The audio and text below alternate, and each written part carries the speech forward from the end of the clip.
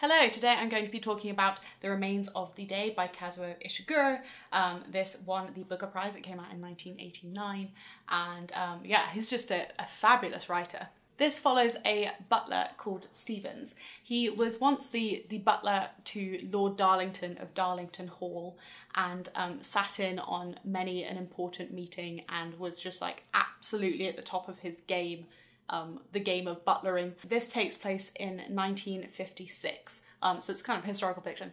1956, when he's kind of reached old age, it takes place over a week-long period where he's taking a road trip down to Cornwall to try and woo his old housemaid, Miss Kenton, to coming back to work for the estate. Throughout the road trip, Stevens is documenting his life in the 20s and 30s at Darlington Hall, and the kind of like decline of the house when Lord Darlington died, and the house was sold to an American and now has just a complete skeleton staff, like there are only 5 of them.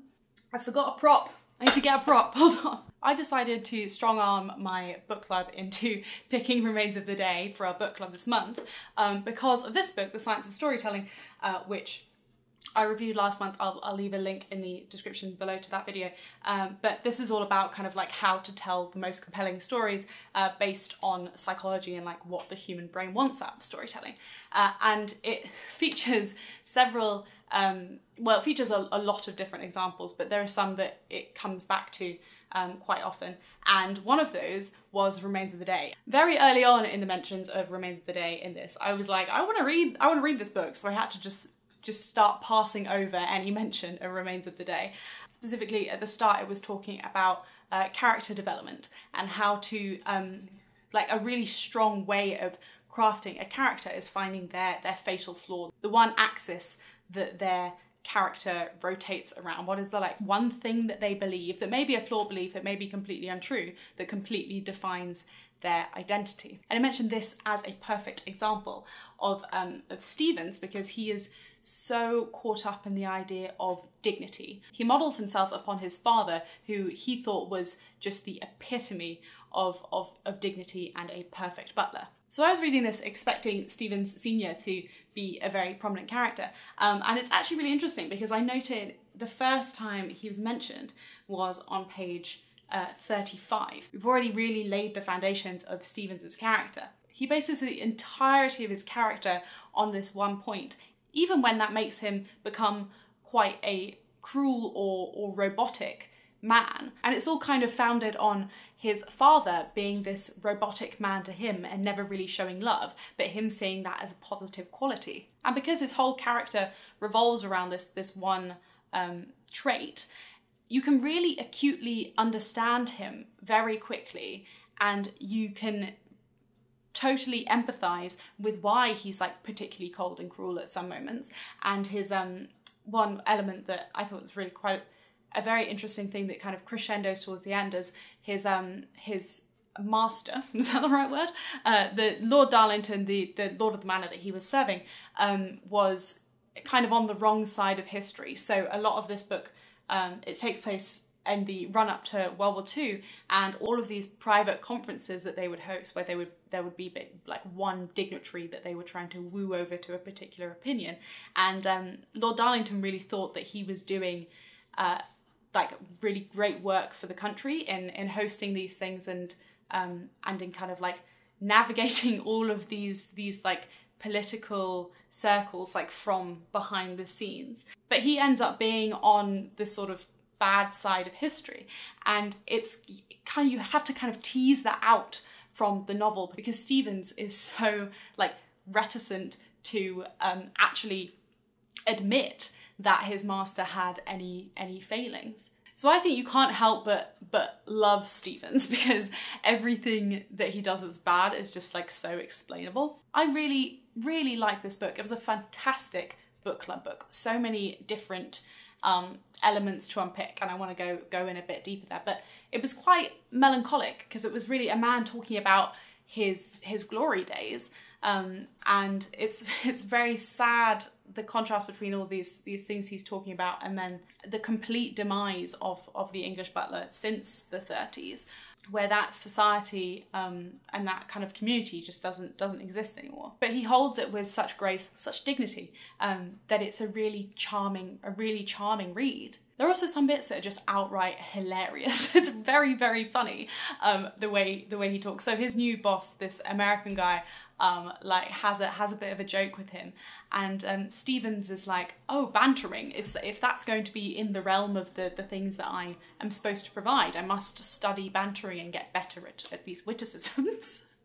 Like there's this one point where Lord Darlington asks him to explain the birds and the bees to his nephew, and he just completely fails because the nephew keeps misunderstanding what he's trying to hint at, and it's laugh out loud funny at bits, which I didn't expect from this at all. For most of the book it's just like a nice read, but I think towards the end it starts to really start saying stuff about a lot of the themes that it only kind of like hinted at throughout the novel. One of them is democracy versus this aristocracy. There's a point at which one of Lord Darlington's visitors says, like, democracy has had its time. Now let's go back to, you know, how we do it in the back room. We make the decisions on behalf of the country. One of them says, the man in the street can't be expected to know enough about politics, economics, world commerce, and what have you. And why should he? In fact, you made a very good reply last night, Stevens. How do you put it? Something to the effect that it was not in your realm. And I think that's a very salient point that is so easy to dismiss these days. I feel like we're in a phase of society where any kind of criticism of democracy is unacceptable. And I've always kind of leaned towards, I elect leaders so that they can make the decisions, so that they can, I trust these people the most, that they are going to learn what they need to learn to make the decisions they need to make.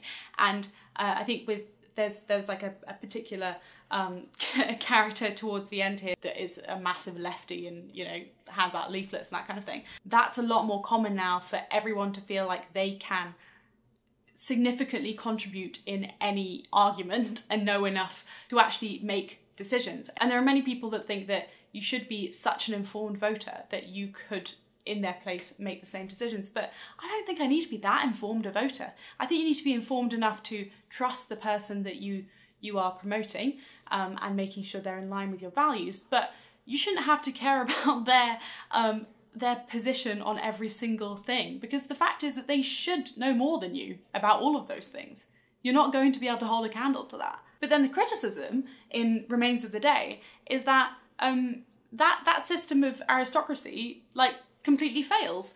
Lord Darlington is shamed because he swayed history the wrong way. And I think it's great that the book doesn't actually draw a conclusion on that, because like most things in the world, there are good sides and bad sides of each.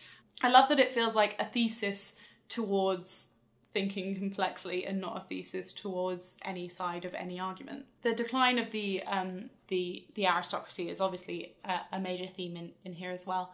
And it's just quite sad. And one of the points I made in my book club is that in a very kind of class divided society, you'll be stuck in the rung of whatever you are.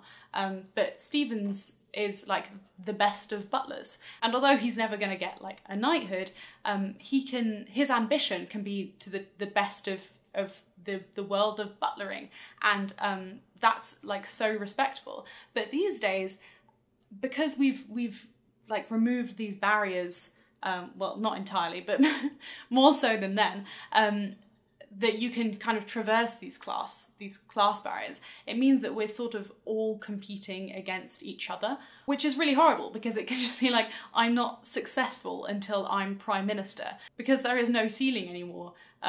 It's very hard to be satisfied at any level apart from the very top. Also, the communities around these great households just seem like absolutely delightful places to work, because there is still some vertical movement. Like you can become the greatest butler of a great household, but you also, you're just living in a slightly smaller world, and this world, you know, you interact with the other butlers from the other houses, and the housemaids go off and get married to the footman. But it's just, I think it's very charming for being a very kind of like beautifully self-contained little thing. And then when you hear it from Stevens in his old age, where the house has been mostly dust sheeted, it's really sad that he's lost his personal community, but also he's lost his like ancestral community, if I can say that. Like the world that he was taught was the world that you occupy just doesn't exist anymore. And that's really sad. The way it ends, which I think is quite lovely, and where the title comes from, is that he's sitting in Weymouth looking out at the pier that's just been lit up with another gentleman beside him. And the gentleman is just like a very, very peaceful, and they're talking about you know, life and life going by, and he ends by saying, ask anybody, they'll all tell you the evening's the best part of the day. And it's very serene, but it's also, to Stevens, it's like, I don't need to be caught up in these stresses of life anymore. I'm reaching old age, and being peaceful is its own quality. And sitting on the pier and being reflective and being thankful of this interesting life he's had, just rounds up this whole story just brilliantly. I hope you've enjoyed this video on The Remains of the Day. I feel like I talked for a very long time. I would super recommend it. It was fantastically written. It's quite short as well. It's only like 250 pages. And it also made an incredible book club book. I hope I've got across some of those themes in this video that are very, very complex and very interesting to talk about. So yeah, I haven't read any other Kazuo Ishiguro. I really want to read Never Let Me Go, obviously. And very different books, so I'm just quite interested in the range that he is capable of. And yeah, I think I'm going to be reading a lot more Ishiguro in the future. I hope you've enjoyed this video, and I will see you in another one soon.